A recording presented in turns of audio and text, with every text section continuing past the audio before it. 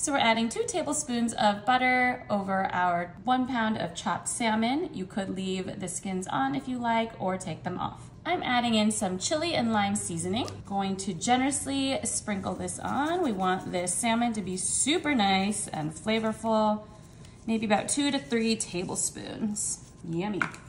We're just gonna toss this together so that the butter and the seasonings are really nice and coated onto our salmon pieces.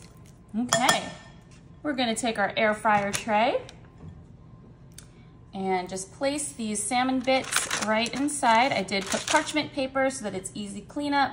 This is such an easy, simple dish. Comes together very nicely and quickly.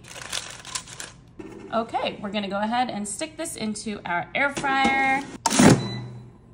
We're gonna set it to 10 minutes at 400 degrees,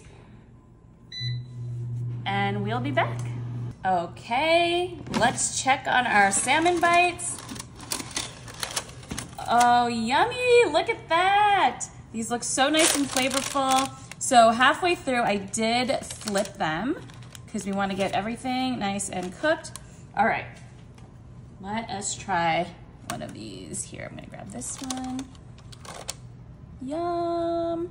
So I'm gonna serve mine over rice. You don't have to, but I think it'll go really well. And then I am gonna drizzle on some sriracha mayo.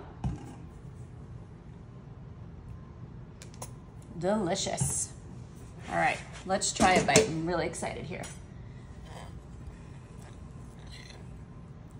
Careful, it's very hot. Okay, here we go.